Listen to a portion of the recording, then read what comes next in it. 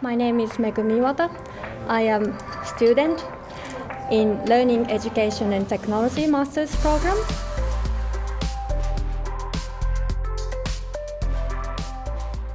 Previously, I studied International Business Management and I worked as a sales in a company, and I realized that life is all about expertise development. So I wanted to know how people learn. So I changed my career from business to education because Finland is famous for their education. I visited several schools in Finland and I noticed that Finnish teachers are very open and they use emerging technologies in their classrooms. Because this university is multidisciplinary university, I can meet and collaborate with people from different faculties. For example, I did my master's thesis about digital fabrication in education. In this research, I collaborated with people from electrical engineering or computer science. The city of Oulu provides many opportunities for the student. For example, there is this festival of culture that we can participate. I participated as a Japanese team and we did sushi demonstration. Also, I visited many other countries. I enjoyed food and music.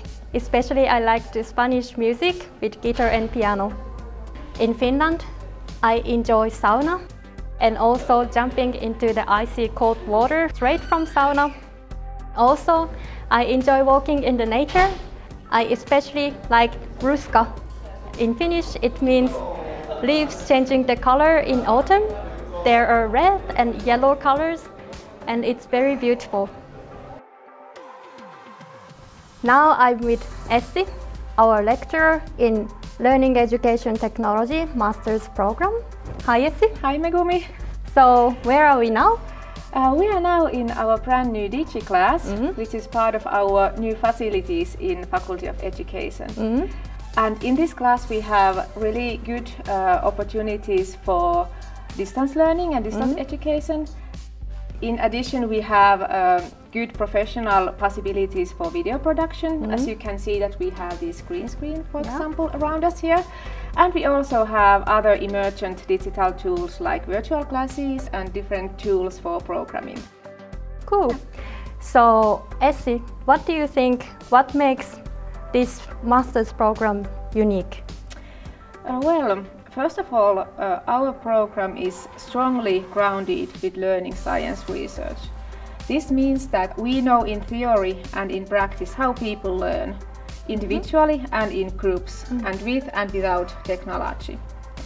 And we also want to integrate our students as part of our research units activities, which in practice means that our students have possibilities to do, for example, their master's thesis as part of our research and development projects. I am with Hutch, my classmate. I need to run to the conference. I have speech about how to apply digital fabrication in education. It's the extended study of my master's thesis. So, Hutch, could you please help me finishing this video shooting? Yeah, sure. Hey, I was just about to head to the Fab Lab anyways, so it's good timing. So I'm here at the Fab Lab. It's part of an international network of fabrication studios where they have access to laser cutters, 3D printers, milling machines, soldering equipment, and in there you can make just about anything you want. The staff is really friendly and they're always willing to help you figure out your project and help you realize it. My master's thesis is focused on makerspaces in education. So I was particularly interested in learning to use this space both from a theoretical and practical level. So I'm here in front of the laser cutting machine right now. It's one of my favorite machines in the Fab Lab because you can use it to make housings for robots, simple boxes or complex ones, and all sorts of other fun things like these guys here. So etching photographs into wood or designing little keychains and fobs for your friends.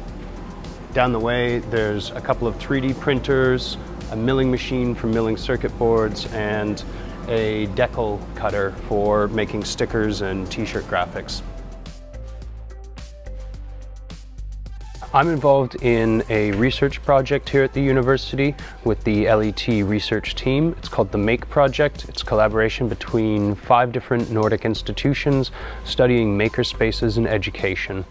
I've already had the opportunity to travel to Malmö in Sweden with them for a conference, and hopefully next year we'll get to travel some more. In the future, post-graduation, I hope to combine my background in art and design along with the educational sciences to develop and design educational tools. So thanks for watching. I'm off to meet up with some classmates to cook, eat, and drink. It's kind of a regular thing we like to do to have fun. So thanks for watching and hope to see you soon.